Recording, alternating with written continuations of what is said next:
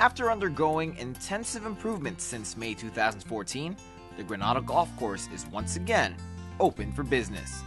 As the oldest operating golf course in the state of Florida, the Granada Golf Course was well overdue for renovations. Today, it is finally open for residents and visitors.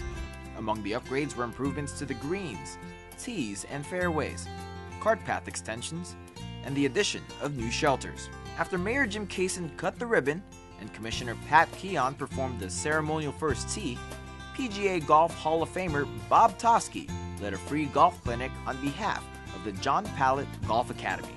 Well, I was here back in 1954 when I got married here in Coral Gables, and I remember putting on an exhibition here in 1954 and playing this course, which I'm trying to recollect to see if I can remember in the golf holes that I played. It's been so long. Despite only ever taking one golf lesson in her entire life from none other than Bob Toski, Coral Gables resident Pearl Levine has won 15 championships at the Granada Golf Course.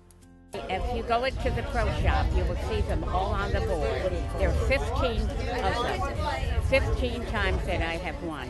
And they wanted me to bring it back so they could hang it. I brought it back yesterday so they could hang it in the right inside.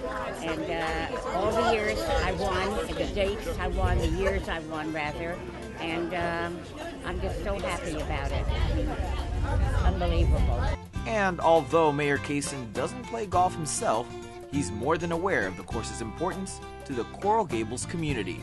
Really the heart of the city is this wonderful golf course that hasn't been renovated in something like 40 years. And George Merrick used to use this golf course as a runway in the early 20s when he was promoting the Gables, but he always had in mind to have this as one of the premier municipal golf courses, which it is. It's the oldest in all of Florida. For What's Happening Coral Gables, I'm Mike Biana. Make sure to like us on Facebook at www.facebook.com/City of Coral Gables.